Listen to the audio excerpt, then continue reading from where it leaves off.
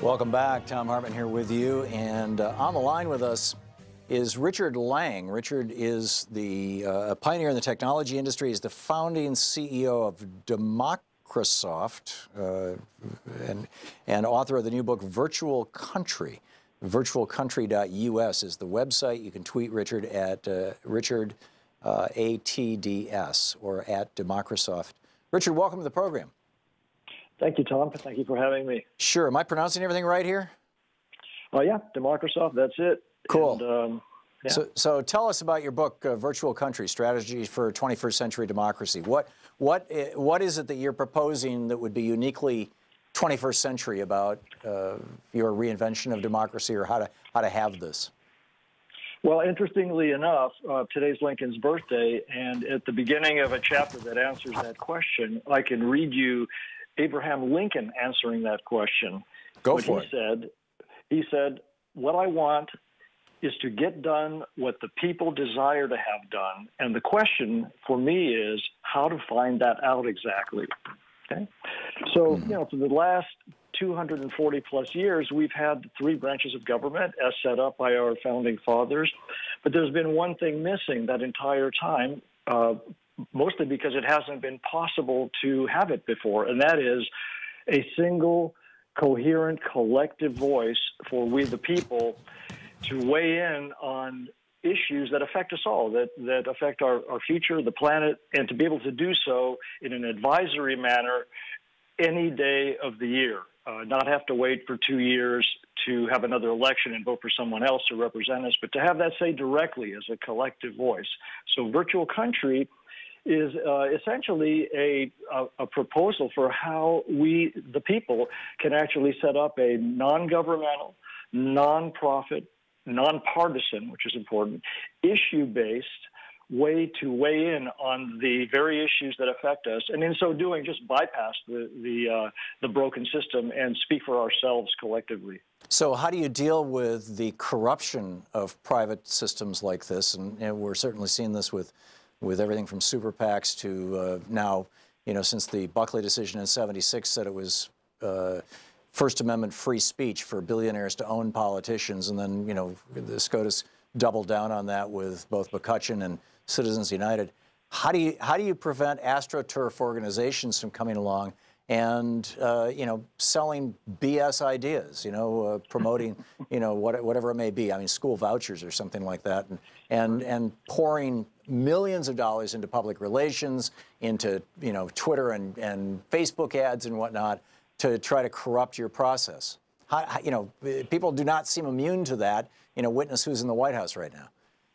Right. No, that's right. And, the reason that this is a book as opposed to an article is because I've had devoted a fair amount of time to that. But the short version is that it's somewhat counterintuitive that by setting up what is essentially would be a public utility, this is not an idea for a social network. This is not an idea for how people can bring in their own links and their own news and debate and have a profile. This is a national institution that's being proposed that has one function, and that is to serve as a venue that is protectable because it's a single venue dedicated to one thing only, and that is the collective voice. So, within that, it's what sometimes is referred to in technology as a walled garden, that there's a voting module that presents an issue to the public.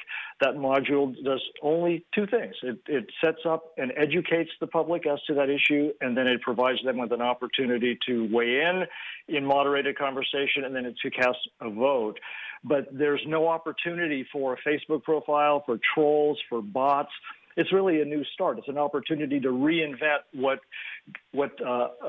advisory say from we the people can look like. The question itself, Richard, is going to be subject to bias. I mean, for example, if you're going to have a debate about the inheritance tax, are you going to call it the death tax? If you're going to have a debate about migration policies, are you going to refer to the family reunification policy that has gone by that name for over 100 years, not just in the United States but all over the world? Using this new rubric from the alt-right to chain migration. I mean, it's like, who decides that?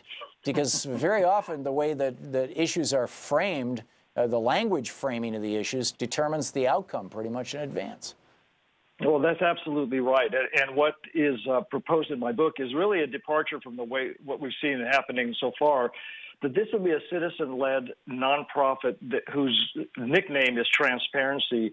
And the people who would be populating essentially initially a citizen-led roundtable of founding stewards, a couple dozen individuals who'd be recognized in their own fields, who would be on opposite sides of political issues, but who would be mutually pledged to maintaining the integrity of this new institution. And so things like, wording of questions and what goes in and what goes out would be done in a transparent manner within this by these citizens who, not just politicians, but, sports figures, artists, writers, commentators, educators, whose public dedication is to transparently provide citizens with a new trustworthy institution that they know once they're there, they can trust the information they get, they can trust the way things are worded because they can see how that all came about. Shouldn't we be able to trust our government? I mean, it seems like this is playing right into the hard right meme that the government is dysfunctional, the government can't be trusted, the government is broken, and therefore let's turn Social Security over to Wells Fargo and Bank of America. Let's turn Medicare and Medicaid over to Aetna and Blue Cross, and we've already turned about half of our military now over to defense contractors, more than half of our intelligence apparatus, private contractors. These guys are making hundreds of billions of dollars a year in profits every year from us. I would argue that it was this whole two Santa Claus theory, Republican Reaganomics thing that broke government in the first place. We didn't have this problem, before the Grover Norquists of the world came along shilling for the billionaire class. And, and David Koch ran for president for vice president in 1980 on the Libertarian ticket on the platform of what I just described, end Social Security, end Medicare, end Medicaid. And the main meme was you can't trust government. Why would we want to be buying into that and promoting that instead of trying to repair the government that has been so badly damaged by these billionaires' shills? Well, I don't think it's one or the other, first of all. And one of the reasons it's called virtual country is because this is an initiative, a strategy that says, yes, it's good, it's important to resist what's wrong, and it's wonderful that people all over the country are doing that. But the idea that we're going to fix government, the idea that we're going to, that the very people who have been corrupted by a system that in essence is rigged against we the people, the idea that those people are going to somehow change their own system to make it possible for we the people to have a greater say and a greater, more importantly, influence on them is not realistic. So, this happens in parallel. This is not a governmental undertaking. This is a citizen-led initiative underway.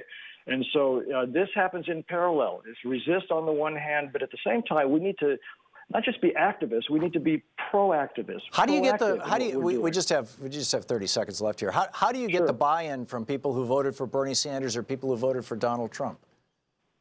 Well, what I can say is that this takes it out of the partisan realm. It's an issue-based democracy. I would highly recommend that anyone who has an interest in this, which obviously if they're on your show or listening to your show, they do, to go to virtualcountry.us because these are fantastic questions. They're addressed in detail, and it is a conversation that is already starting to include Americans across the country. So fascinating stuff. Happy to recommend that. Okay, Richard Lang is the author. The book is Virtual Country, the website virtualcountry.us, and you can tweet him at Richard@DS or at Democrasoft.